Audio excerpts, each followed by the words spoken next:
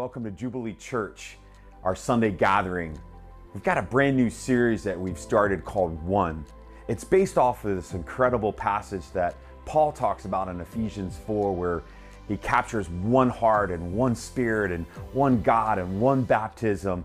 And it's challenging us as a church. It's challenging us as people. How do we become one? Well, through this series, we're going to learn how to do that. I'm hoping that you can watch all of the services and everything that God has in His Scripture is designed to equip you, challenge you, and hopefully even change you. That's our desire as well. So join us as we have this series called One. I believe it's going to change your life. All right. Are you ready for the word this morning?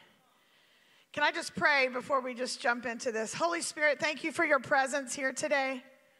Thank you for your goodness. Thank you for your faithfulness. Thank you, Lord, that there's nothing that ever is too big, too great, too enormous for you to manage. So, Holy Spirit, we thank you, God, that you are in this room with us. Thank you, Lord, that you come to dwell in us, that you come to speak through us. And God, I thank you that you've come to speak to all of us in this room today. And I take authority over any assignment of the enemy today, that you have no place that you would restrict, that you would distract. In Jesus' name. And I thank you, Lord, that we are going to hear your word. We're going to receive your word, and our lives are going to be transformed. God, I pray that I would get out of the way so you can have your way. That is always my prayer. In Jesus' name, amen. Amen. Well, listen, a couple of weeks ago, I had the opportunity to share on Sunday, and amazingly enough, Tim let me get up to share again, so that was good. Because we were talking about offenses. How many of you remember talking about offenses a couple of weeks ago? You're like, I don't want to talk about offenses, right? Well, I really knew that when I walked off the stage that Sunday, that God was not finished with that. And so I told Tim, I really feel like God has more that he needs to speak in this season to our house. And so even though we're wrapping up our series around one and talking about being unified, how many of you know this is a big issue that we fight with that keeps us from being unified?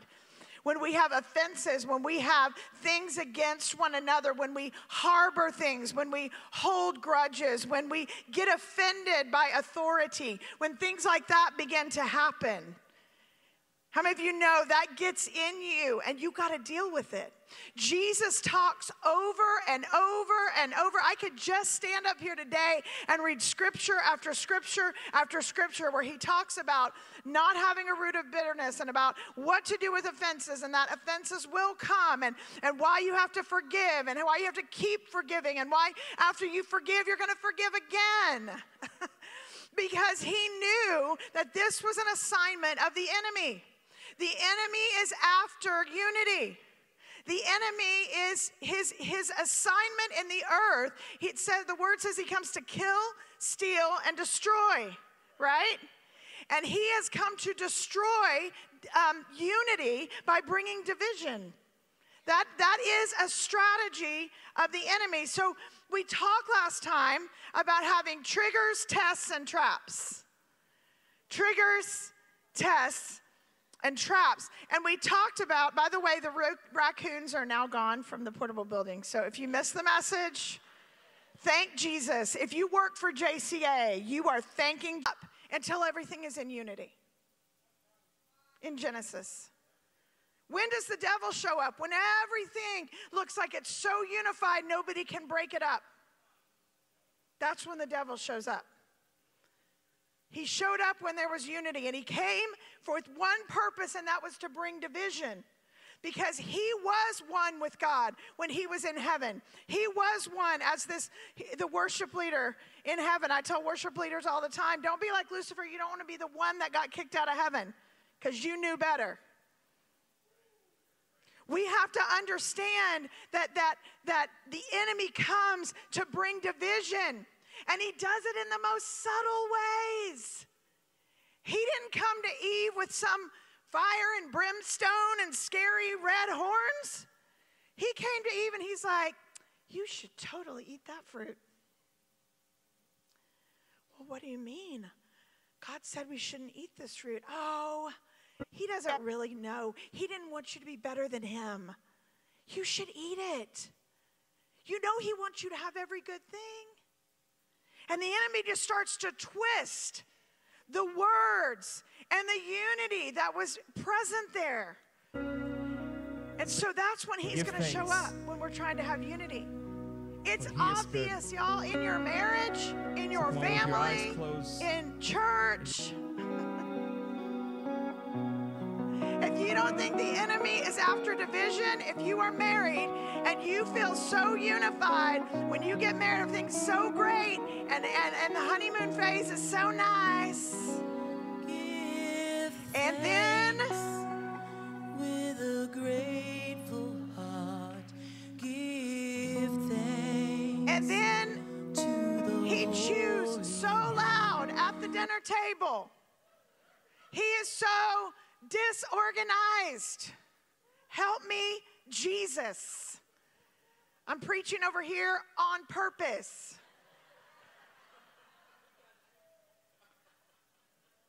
I love you, hon. But I have to work at unity with my husband. It would be easier to say, I don't like this, I don't like this, I don't like this, I don't like this, I'm not going to live like this. If you don't change, then I'm all these threats, all these things. And every time I give in to one of those, then I'm inviting the enemy to bring division into my marriage. Every time. Every time that I hear somebody in the house of God say this against that person, and they want to be a law unto themselves, you are inviting the enemy to bring division, isolation, and trap you. But we're not going to be that church. It's about being a kingdom family, having a kingdom marriage, about having a kingdom mindset. Amen? When we fight for unity, we defeat his strategy. Because division is his strategy. See, to kill, steal, and destroy is his mission, but division is one of his biggest strategies that he uses. Look around. It's not hard to see it at work. So while we're busy being defensive and selfish, the enemy is winning with offense in your life. I said this last week or 2 weeks ago. I'm going to say it again. Satan's assignment is destruction. His agenda is division. And his ammunition is offense. Well, I just don't know if I'm offended. Okay. Every one of us have been offended in this room at some point. Why? Because you're human flesh and you're not Jesus. He lives in us. We are striving to become like him. Your weapon is no good without ammunition. We've been cleaning out Tim's family's house this week, and his dad has some rifles, things he's had for a long time. He was in the military and things. And so we came across this whole box of ammunition. And I was like, oh, well, we can probably just give that away. And everybody was like, no. That's the most valuable thing we need. Why? Because what good is your weapon if you don't have ammunition? So the enemy is not walking around with an empty weapon. The enemy is walking around and his ammunition is offense, offense, offense, trigger, trigger, offense, offense. Look at Matthew 24. There's a very clear pattern I want you to pay attention to, what we just read. It says, many will be offended. They will betray one another.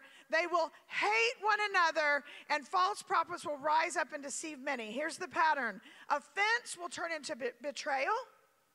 Betrayal will turn into hate, and hate will lead you right into deception.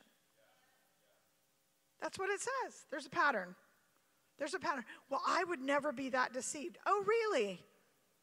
Has anybody ever known someone that you thought they would never? And so many times it is an open door of offense.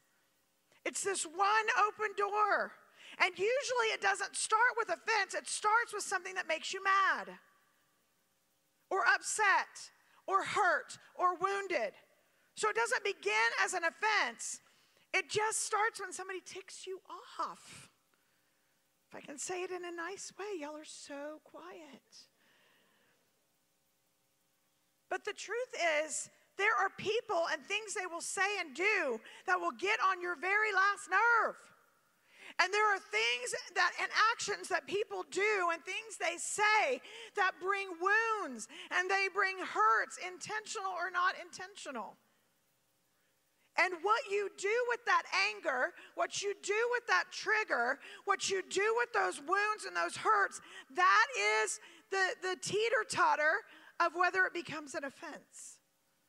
How you react to it, how you respond to it, whether you recognize what it is. Because we're blaming the wrong thing. We're blaming the wrong people. If there's a wound in you, a person may have done it, but ultimately the enemy has an assignment to wound you.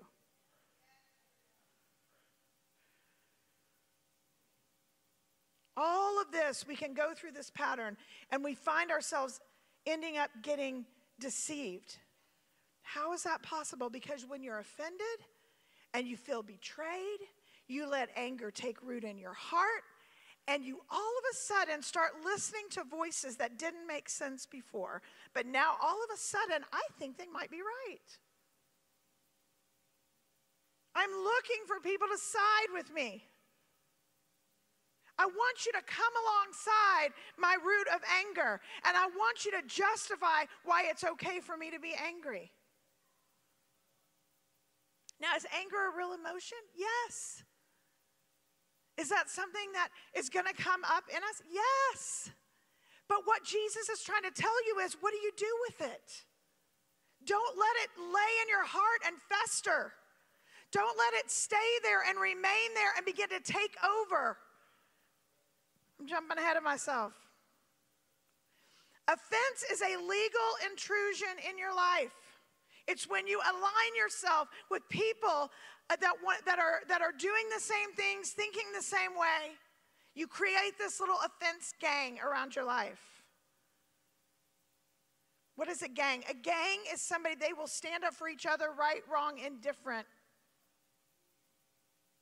And we create that. We were talking at Freedom Weekend, interesting, I didn't even remember they were sharing testimonies this morning, but we talk about there's two ways the enemy intrudes your life. There's legal intrusion and there's illegal intrusion. Legal intrusion is where you leave a door open for him. So when we have this anger, these triggers, these things that we allow to remain in us, then what that does is you're leaving the door open. Let me give you a personal experience from my own little life. When I may have shared this a couple weeks ago, I can't remember, I'm going to share it again because it's very traumatic for me. So my car was parked in my driveway, and I got up to come to church on a Sunday morning. I got in my car, and my center console thing was up. And I was like, that's kind of weird, but whatever. Sophie's probably in here digging for something. I don't know what's happening. And I go to look for my makeup bag to put on my makeup, and I can't find it anywhere. Well, I had been traveling, so I called Tim. I'm like, I think I took my makeup bag inside. I think I left it there. So he and Sophie look everywhere, can't find my makeup bag anywhere. And I'm like, that is so weird. I know it was in my car. I know it was in my car. And listen, I know a makeup bag might not be a big deal to y'all. Can I get any women who would give me an amen? That it is disrespectful to mess with my makeup bag. I'd rather you steal my wallet because I can cancel those credit cards, but I don't remember the color of my foundation. So I couldn't find it anywhere. I could not find it. So we get home. Long story short, Sophie finds a random check from a neighbor down the street, a blank check in our yard. They're going to take it, and they see policemen fingerprinting a car in a driveway in our neighborhood. So they stop. So now everything's coming together. I was like, I knew somebody stole my makeup bag. And sure enough, someone broke in my car, I say that loosely, and stole my makeup bag. I had a baby gift for Derek and Ashley for the babies. They didn't take that. They took my they saved it. God protected your gift. But I was like, that's like a lot of money in that little baby bag. And so, anyway, so the policeman comes, he fingerprints my car, and he says, now, ma'am, was your car unlocked or locked? My car was unlocked, and the key was in it. I know. I'm going to come over here. This is one of the things that is a division in our marriage as well. I'm going to come over here. I just trust too many things and get too sidetracked with other stuff. And you have a keyless thing. So it's just literally, they could have stolen my car. The whole car was unlocked. I'm just saying to them, come on in and steal my makeup bag. Come on in and steal my car. Just come and do whatever you want. So I had to look at the officer and say it was unlocked. And he did not ask me if the key was in there, so therefore I did not tell him that the key was in there. I just said it was unlocked. But my point is, why should I be mad that somebody got in my car and stole it when I didn't lock it? But this is how the enemy gets root of things in your life, because we leave the door unlocked. And he has legal intrusion to our life. Is he still trespassing on private property in my life? Yes. But you let him in. And unfortunately, your makeup bag's going to get stolen. I went in Ulta and Sephora, like both, and I was like, my makeup bag got stolen. And I was just like, all this. And I'm telling you, those girls were like, that is just disrespect. And I was like, it sure is. I was like, I love you girls. They're like, come here. We're going to find your foundation color. It's okay. We're going to help you spend $500 in here on makeup. Didn't you use this expensive kind? I was like, I think so. I don't know. It was purple. I don't know. But we leave doors open for the enemy. That's how offense gets in, is when you let him legally intrude. Now, offenses are either picked up or put on. Picking up an offense, you make the action choice to pick it up and carry it. Sometimes you treat it like a newborn baby and you nurse it and you love it and you protect it and you walk around with it and you take care of it and you feed it so it grows. That's picking up offense. And pretty soon you're carrying around a toddler and you wonder why you can't walk and you can't breathe and you can't help anybody else because you can't put down your toddler offense to help someone else because you've been feeding it. When you feed things, they grow. Offenses also get put on us by other people's actions and behaviors and words and things they do. But you still are not required to carry what somebody else puts on you. If I don't want this jacket on, I could take off this jacket today, which I am kind of hot. I would like to, but I'm not going to. But I don't have to wear this, even though I put it on, or maybe Tim helped me put it on this morning. I don't have to wear it. I can choose to take it off. So sometimes we want to do the blame game and just say, but so-and-so did this to me, so I have to wear this the rest of my life. That's a lie. That's a lie. That's a lie. That would be illegal intrusion in your life. Illegal intrusion. Are y'all with me? Y'all are still thinking about my makeup. I know you are. Listen, we have to know the difference, and we can be offended, y'all, by so many little things. Offense is the custom of our culture. Forgiveness is the custom of the kingdom. Offense is the custom of our culture. It's normal. It's accepted. You belong if you have a soapbox to stand on and be offended at someone or something. And even more support if you say, do it publicly. That's our culture. That's the custom of our culture. That's not kingdom. That's what Jesus was trying to tell us in Matthew 24. He's like, listen, don't jump into that. Listen, look at John 18. This is when Jesus had been arrested. He was about to go to the cross for you and I. They were about to beat him to a bloody pulp where he was unrecognizable. He was about to take every single sin and offense that would ever come your way on his physical body, on his mind, on his spirit. And he was standing in front of Pilate.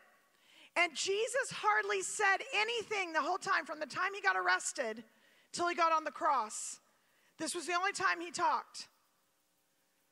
And in John 18, it said, Pilate said to him, do I look like a Jew? Your people and your high priest turned you over to me. What did you do? And in verse 36, Jesus answered, my kingdom, said Jesus, doesn't consist of what you see around you. If it did, my followers would fight so that I wouldn't be handed over to the Jews. But I'm not that kind of king. I'm not the world's kind of king. Then Pilate said, so are you a king or not? And Jesus answered, you tell me, because I am king. I was born and entered this world so that I would witness to the truth. And everyone who cares for the truth, who has any feeling for the truth, will recognize my voice.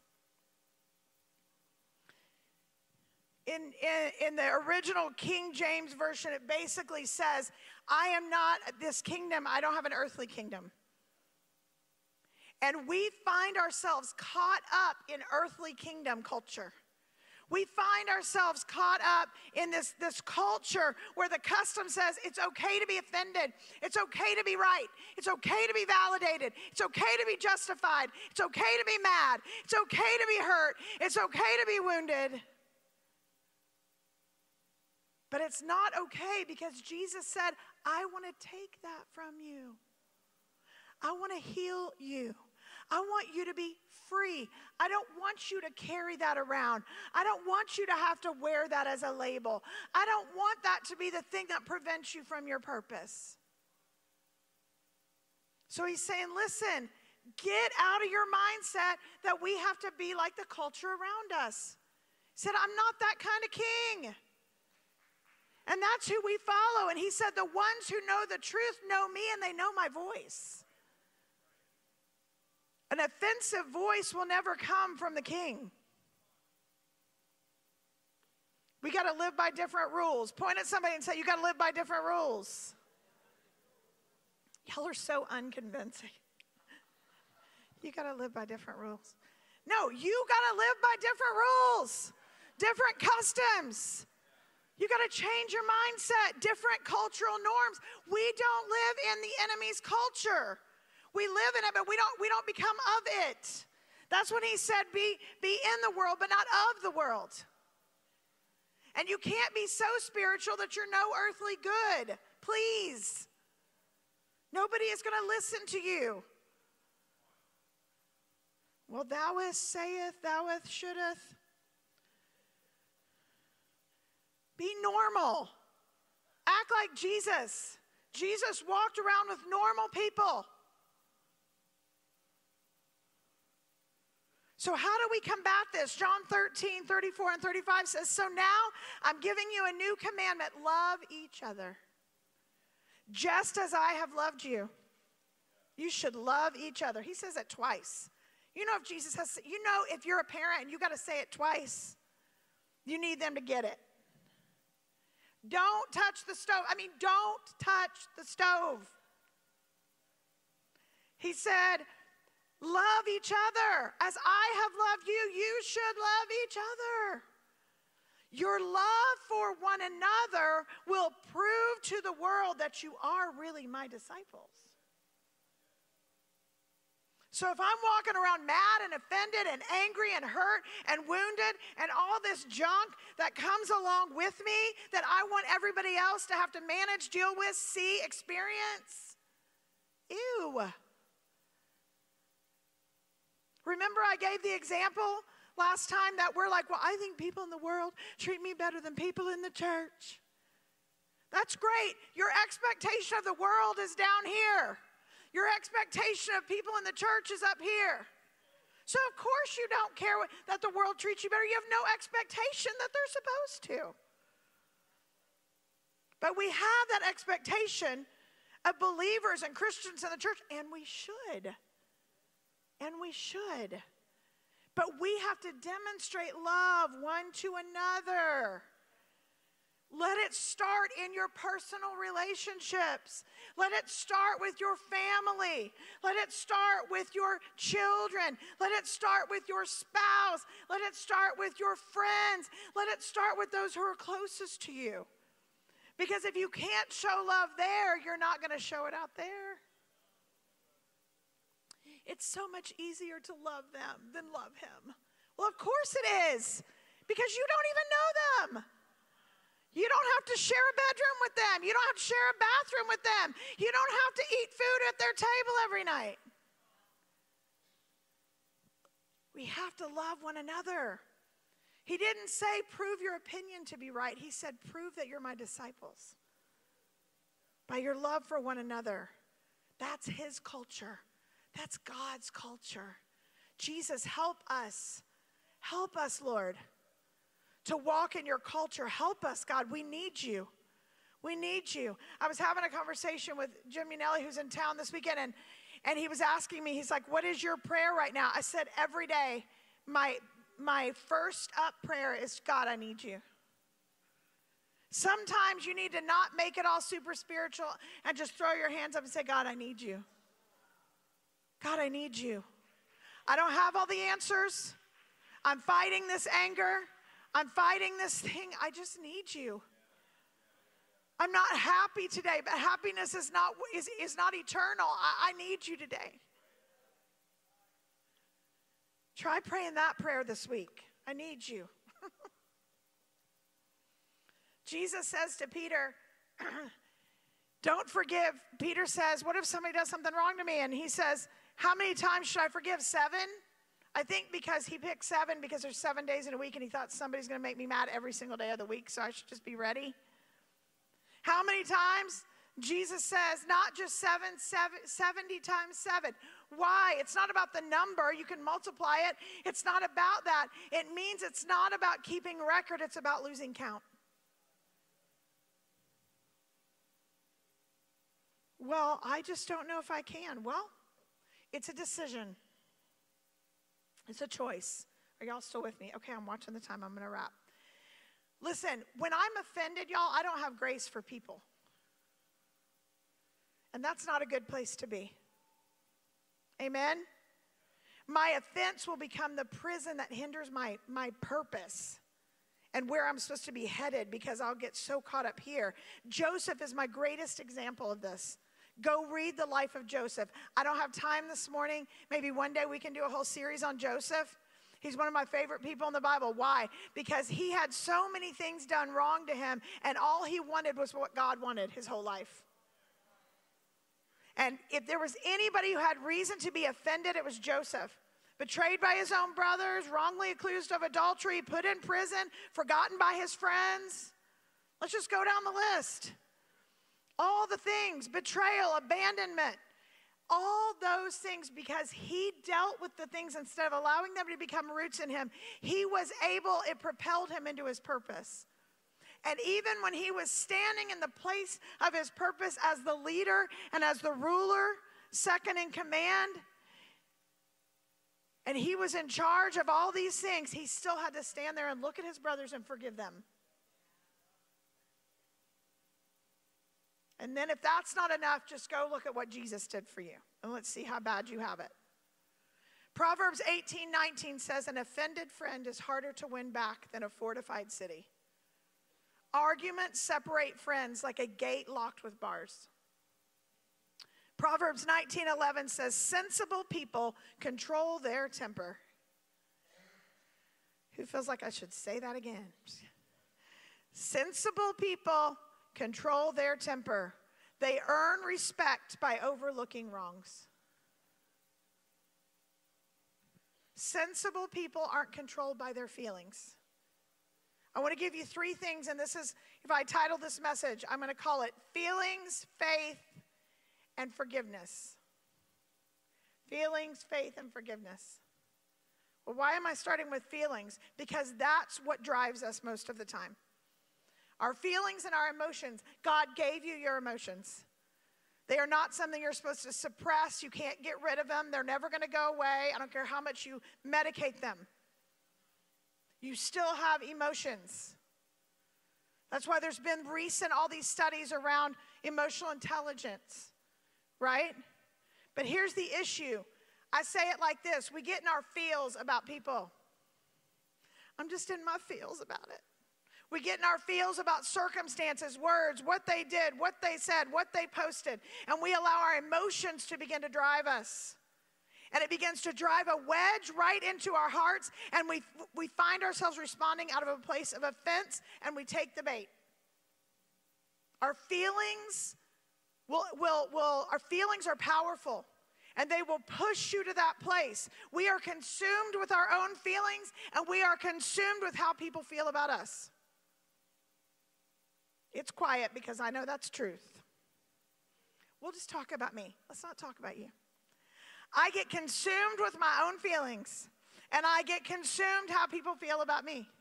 I don't like anybody to be mad at me. I don't like anybody to be disappointed in me.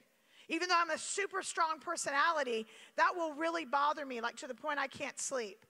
Like I don't like that. But I know there are people that probably feel that way about me. And I have to come to grips with I can't let my feelings control me. I can't let my feelings consume me because I will get off course. Even though God created your feelings, He didn't mean for your feelings to be in charge, right? So when we get in our feels about stuff, that's one of those legal intrusions to the enemy to open your door and steal your emotional makeup bag. Whatever it is for you. Sorry, it's a source in me right now. I'm working on it. It's a problem. They did catch the people, by the way, who broke in all the cars. Didn't get my makeup bag back, but they probably looked in there. They're like, there's no money, and they tossed it. And I'm like, no. Listen, when we get in our feelings, we validate offenses. When we get in our feelings, we validate offenses. They take root, and they will begin to sprout in your life, and they will become poison that will choke out the life of you. All right, I'm going to end in this. Luke 17. Are y'all still with me? I know this is hard. I know this is raw and real, but we have to get this, y'all, because Jesus was telling us, hey, this is going to be an issue that's going to come up in your life over and over and over and over and over and over and over. And don't act like the world, and don't get in this hatred and anger and betrayal. Don't get in these places. Grab a hold of it and deal with it before it gets too deep. It's like April was sharing from Freedom Weekend. She said, deep calls on a deep. We need a different kind of deep. And instead, God can't get deep in our lives because there's too many roots in the way. Luke 17, verse 1. Jesus is talking again. And he said to the disciples, it is impossible that no offenses should come. What did he say? It's impossible that no offenses are going to, in other words, offense is going to show up in your life. Because people are crazy. And that's okay. They need Jesus. And if you're too busy being offended, they won't find Jesus in you. It's impossible that no offenses should come, but woe to him through whom they do come. It would be better for him if a millstone were hung around his neck and he were thrown into the sea than that he should offend one of these little ones. Take heed to yourselves. Who? Oh, yourself. Not everybody else, right? You need to fix this, and you need to fix this, and you need to deal with that, and you need to deal with this, and you need to deal with that. Because I got it all figured out over here. No. He said, take heed to yourselves. If your brother or sister sins against you, rebuke him, and if he repents, forgive him.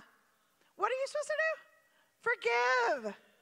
And if he sins against you 7 times a day, and 7 times in a day returns to you saying, I repent, you shall forgive him. This sounds horrible. Why? Because we want to be justified in our feelings. This next verse is my favorite verse. Verse 5, and the apostles said to the Lord, increase our faith. Jesus is like, hey, you people are going to come. You're going to get offended. They're going to make you mad. They're going to trigger you. They're going to wound you. It would be better for you to tie something around your neck that will sink you to the bottom and drown if you can't forgive them. And the disciples are like, we need more faith then. We just can't do this. Increase our faith, Lord. That's how I feel. On the average day, when I get triggered by something, I'm like, Jesus, you're going to have to increase my faith today. Because if I deal with this in my flesh, help me, Lord. I'm going to be just like them. I'm going to be walking my way right into the enemy's trap. I'm going to grab a hold of that, and I'm going to stand there in my flesh till the day is long. You know what it takes to let go of the bait? Faith. Faith.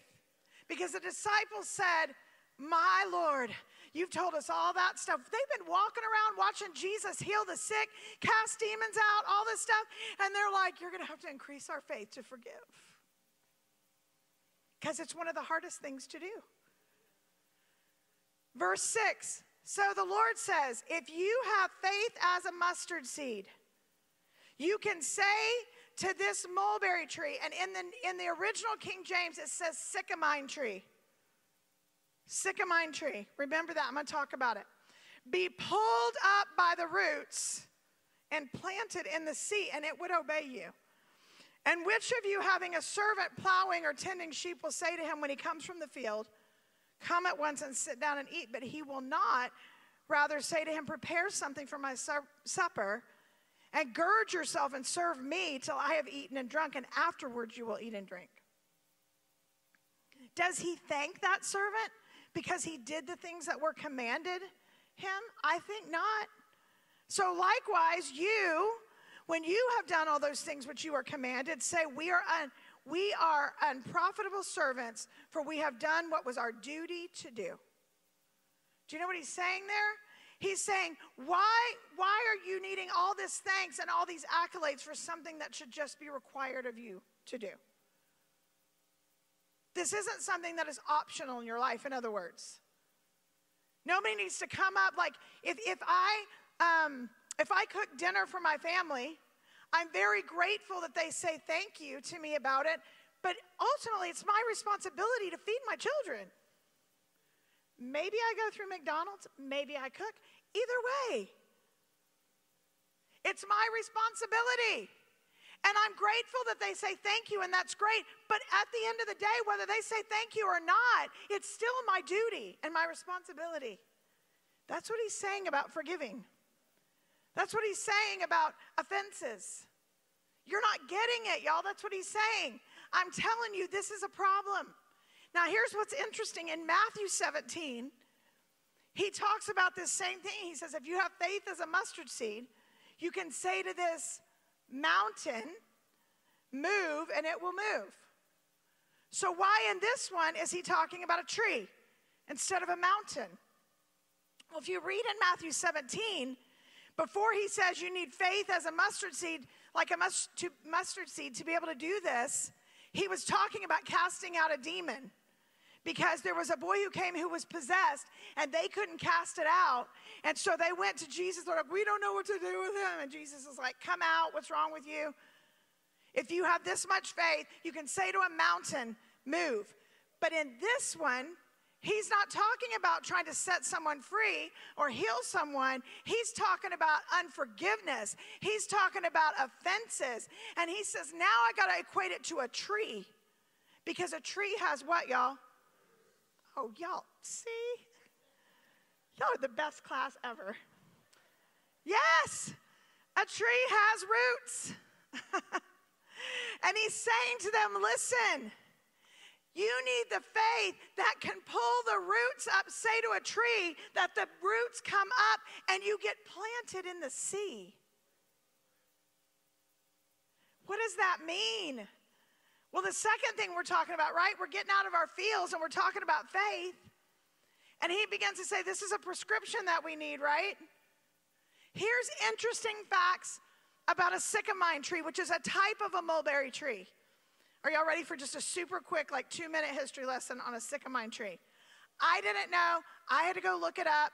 There's lots of people who have preached on this, and I was like, I have never heard this, ever. So some of you may have heard it because it's pretty apparent.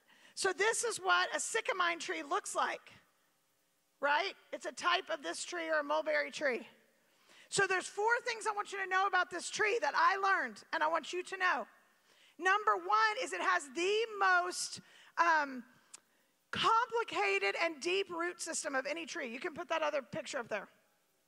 So its roots are all tangled, and they grow over each other and around each other, and they grow deeper and deeper and deeper, and tangled and tangled and tangled. And to uproot a sycamine tree is almost impossible. Because to get to all the roots is just almost impossible. Listen, we have an oak tree with roots that have grown up, and our driveway is cracking in half from this root. I don't even want to have to go after that root, much less that mess. But this is an example that he's talking about, hey, you got to have faith to uproot this. You got to have the faith, y'all, to uproot this. The second thing about a sycamine tree is when they used to use wood that was near them, or common wood, this was wood that nobody else really needed for any reason, and they would use it to make caskets. So a sycamine tree was known for its wood being used to make caskets. Do you know what you do with a casket? You put dead things in it. Number 3, it does produce a fruit. It's similar to a fig. It looks red, and I did have a picture, but I didn't put it up there. But if you take it off the tree and you bite it, it's extremely bitter. It has no sweetness to it at all. It's very pungent. And so when you take the fruit, nobody really wants to eat the fruit of this tree, because even though it looks nice and it looks like it's going to taste good, it's bitter. That's why I was telling you, you can have all these gifts in your life, but if somebody takes a bite of your life, they get bitter because you are offended. The 4th thing, which is the thing I hate the worst about this tree, is that its fruit is pollinated by wasps only. A wasp has to sting the fruit to pollinate it. Bees don't pollinate this fruit. Now, y'all, I hate wasps. I have this healthy fear God's going to deliver me of wasps. Flying wasps, yellow jackets, mud daubers, red hornets, I don't know, all the things. Listen, if a wasp came down and was flying here right now, somebody's life would be in danger, because I would be like, whoa, right? When we were getting ready for our backyard a few years ago, and we have an umbrella, it was down over a table, and it had been kind of down all winter, and we were out there just cleaning, and I had a broom, and it had just some stuff and cobwebs and things, and so I was beating it with the broom, and all of a sudden I hear a zzz, because there was a hornet's nest that they had built up inside that umbrella. Y'all. Tim is mowing the yard in the front. He has no idea this is happening. Sophie was still little enough. She was taking a nap. Nobody else was out. I took off running, y'all, like a crazy woman. If it had been on video, it would have gone viral. It would have been fantastic. So I am running. I'm in flip-flops. So as I'm running, I'm like, pew, and I slide and fall, and I'm trying to get back up, and then I slide and fall on this side, and then I got stung twice, and I'm down. My hair is a mess. I have grass stains. True story. I have grass stains all over my clothes. It is just a hot mess, y'all. And I am so wounded by falling and running from the wasps. Then had I just jumped in the pool and gone under, they would have left me alone. But how many of you know when you're running for your life, you will do things that don't make sense? So I don't like wasps. I don't want to be stung by a wasp. I don't want a wasp to come near me. I don't even want them to think about using their little stinger on me. But here we have this fruit that you have to be stung in order to be pollinated. Do you know what pollinate means? It means they take it from there to somewhere else. So when the wasp, in other words, you have to get stung. Something has to make you mad. Something has to upset you. It's not by accident he used this tree instead of a mountain. Because he's saying, listen, roots are dangerous. And they're going to grow into something that is going to be so deep-seated in your life that you are not even going to know where to start. It's so entangled.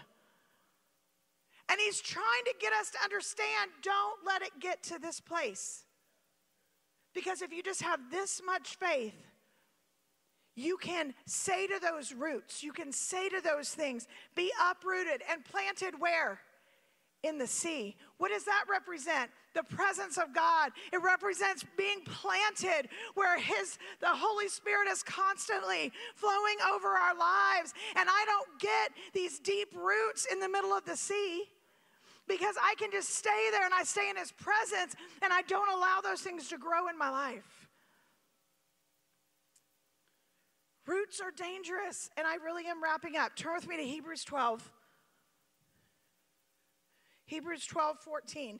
In every relationship, be swift to choose peace over competition, and run swiftly toward holiness. For those who are not holy will not see the Lord. Watch over each other. I'm going to say that again. Watch over each other, to make sure that no one misses the revelation of God's grace, and make sure that no one lives with a root of bitterness sprouting within them, which will only cause trouble and will poison the hearts of many.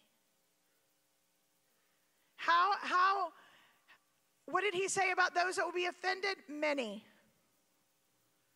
Because what I allow to be pollinated out of my life is what affects the lives around me.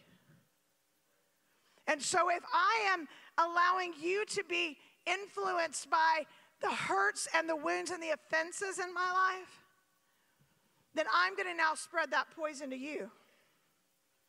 And it'll usually start with my husband, is where the poison will start flowing first. Why? Because we haven't dealt with the root. This isn't a new concept to most of us in this room. We know we have roots of things. We know that things have to be pulled up by the root. But he's saying, don't let it sprout. Don't let it take root in you. Right? We have to be planted. We have to be committed. We have to be submitted. I love that he says you don't just pull the roots of your tree up and just, it goes anywhere with the wind of doctrine. It says be planted. Why? Because you need authority in your life. Well, I don't need authority. Yes, you do. Yes, you do. Have you ever been to a stoplight where not all of a sudden the power knocked out the traffic lights and everybody's like, who's going to go where? We need authority. I don't want to get hit by a car because I'm not sure whether to go. And I need somebody to stand there and say, hey, wait right now. You go ahead and go. No, wait right now. We need authority. We need to be submitted. And I gently say, whatever you're not submitted to will offend you.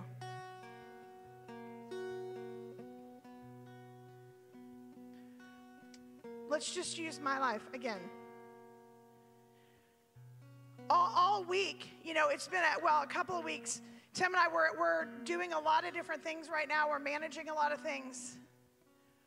And literally, God said to me, because I've been so frustrated, and Tim knows this, I love him, but I've been so frustrated in some areas. And God said, Angela, you're getting offended because you're not submitted. See how easy it is to talk about me and not you? Isn't that great? Why is that an issue? Because where I'm not submitted, I will get offended. That includes in the house of God. That includes in your marriage. That includes in with your boss, any authority and leaders in your life. Authority doesn't feel good. I don't like somebody to tell me what to do or not do. But that's a legal intrusion of offense when you're not submitted. You got to be planted. Planted means that I'm submitted to the ground by which I am planted in. I'm submitted to the atmosphere, what kind of soil I'm in. We need faith to do that. Can I get an amen? We need faith. The last thing, and this is the icing on the cake, is you just got to learn to forgive. We got to learn to forgive. Forgiveness is a decision. Say that to yourself since you don't want to say it to somebody else. Forgiveness is my decision. Forgiveness is my decision. If I need to forgive somebody, Tim can't do that for me. Jadine is a true friend and an armor bearer and a lot of things in my life, but she can't forgive somebody for me. It's my decision to forgive them. And this is one of the superpowers you have by which to pull up those roots, is this thing called forgiveness. It's not an emotion. It's not a feeling. It's not temporary. It doesn't matter how you feel about it. It's a decision. And forgiveness doesn't mean they're right and you're wrong, or you're right and they're wrong. It's not about that. It's about releasing it. Forgiveness does not mean it gets erased from your memory. But what it means is when I choose to forgive and I make that decision, when the memory comes back up, how I respond to it, how I react to it will be completely different. That's when you know you've truly forgiven. I know I'm treading on the enemy's ground today. I'm okay with that. Because he keeps us trapped in this prison, because we will not, we will pry these fingers, but we'll just hold on for dear life with these two.